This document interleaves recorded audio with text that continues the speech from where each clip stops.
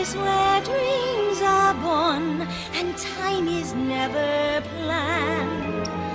It's not on any chart, you must find it with your heart. Never, never land. In my career, I've been very lucky to work on a Broadway musical that was iconographic in the Broadway kind of idea. And Peter Pan, that I designed with Cathy Rigby, which was Tony nominated, that is one of those shows that you think that it's a magical place. You were honored in 2001 with an Emmy Award for your art direction of the A&E broadcast of Peter Pan. What qualities set your design apart? Well, you know, that was a surprise in a way, winning an Emmy for Peter Pan, because Peter Pan, let's face it, was a Broadway show that went on tour.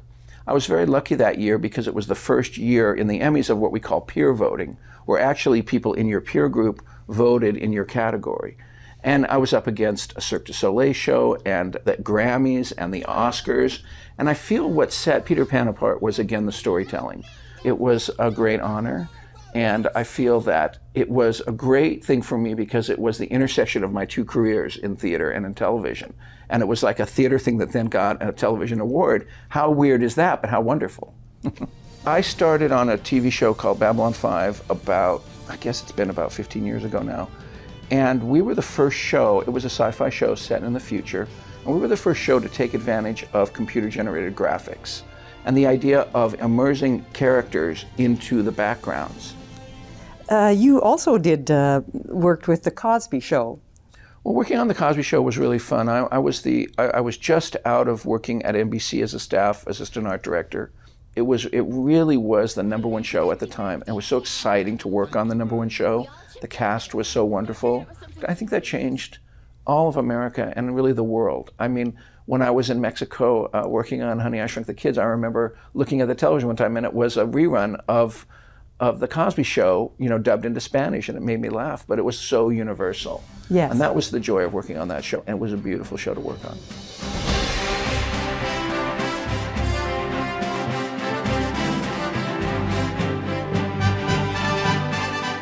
It's said that production designers create dreams and exciting places, but really a lot of making those dreams is the practical.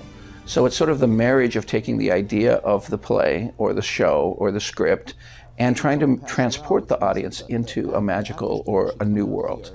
If it's a written story, like in this case it's a series of poems that are webbed together by a kind of a wonderful journey. So what we did is then we look at all the different places that we're going to be going in this story. And in collaboration with the director and the costume designer and the lighting director and the other creatives, the producers, we'll take that story and just work out some ideas creatively. And in this case, there's a lot of sort of visual stuff in this world. So that's what's exciting to me about working on this. Interesting. Loving the Silent Tears is a unique challenge because the energy of the show is it's a one-time event. It's a very special event that's going to only happen one time.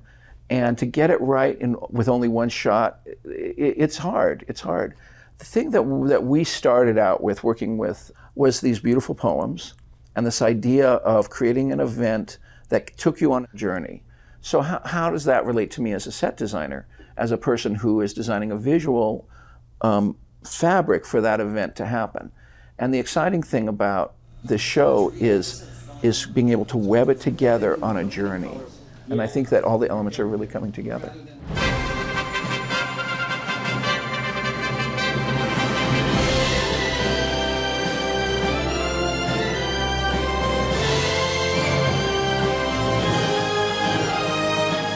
These are beautiful poems, and that's the inspiration for the whole show. I find every time I read them, it's like, oh, I didn't realize that. You know, so that's good poetry, and that's when poetry speaks to us on a level that is not surface, and that's what's great about these poems. I find that too, by the way, even watching her speak. Yeah, Supreme Master, and for me, someone that sacrifices so much of their own personal life, I put them right up there with anyone in the great service of people, because basically they've taken their life and put it over to a greater good. And so for me, that's the message, is that we all can do that at a certain level.